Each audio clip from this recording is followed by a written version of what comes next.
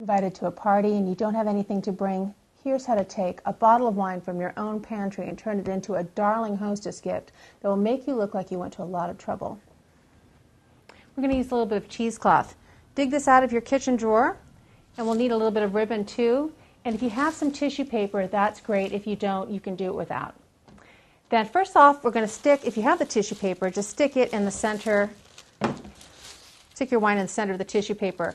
If you don't have the tissue paper, just skip this step. We're going to gather up our 2 points, and then our next 2 points, and then gather it all up into a piece of ribbon. And this doesn't have to be super neat because it's going to get smoothed over by the cheesecloth. This is just to add a little bit of color, so don't panic if it's not stunning. It's going to act as a base. Okay, great. Next we're going to add our cheesecloth for a beautiful gossamer effect.